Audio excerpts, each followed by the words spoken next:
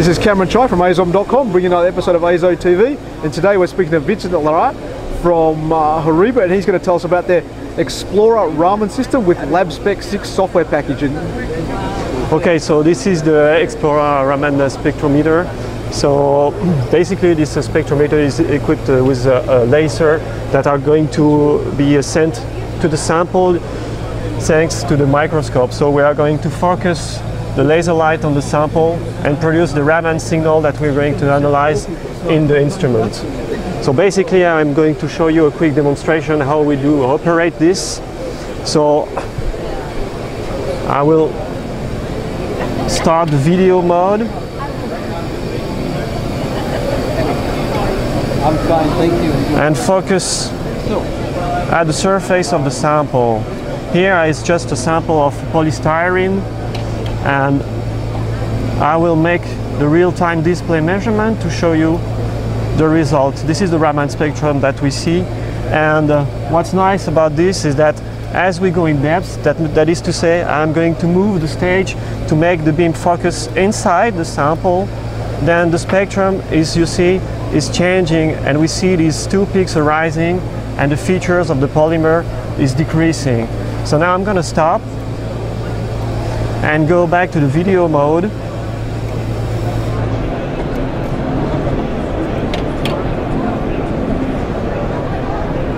To see that we have these white features here, which are actually some titanium dioxide which are inside the system. So this is to illustrate the confocality of these Raman microscope systems.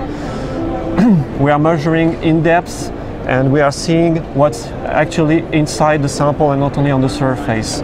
And of course you can do this automatically, I mean moving the stage automatically, and produce some 3D information like what we can see here, and exploit this 3D information, this multispectra, to make a very nice picture illustrating, for example, the distribution within the sample, whether it is at the surface or in depth, as I started to demonstrate. And what is the nice thing now with the Labspec 6 is that we introduced some new features like the chemometrics, and we can actually dig much more into the data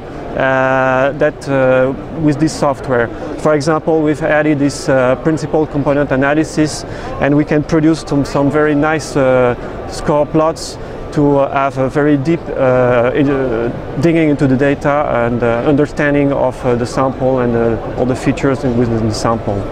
So when you talk about digging into the chemometrics, you're talking about being able to access a database for doing materials identification, that type of thing? Or? Well, this is another point, but this chemometrics is giving you the opportunity to really look into a big data set, what are the main information, and trying to use that to have a good interpretation of the whole data set.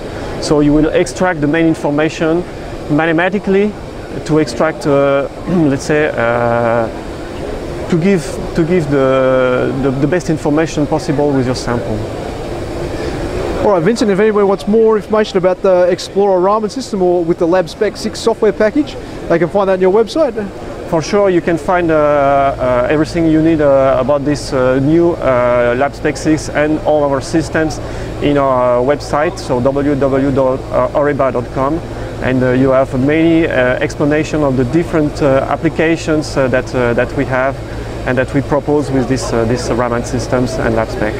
Okay, and also you were telling me before, sorry, just to go back a step, the Labspec 6 is also compatible with your older Raman, all your Raman systems? For sure it is. You just upgrade to the Labspec 6 and you can benefit from the nice new features like the chemometrics tool, like we have also a new searching engine which is a bit more powerful. So all these new features are available to previous users for sure. So they can effectively make your older systems more powerful by upgrading the software? Yeah, true.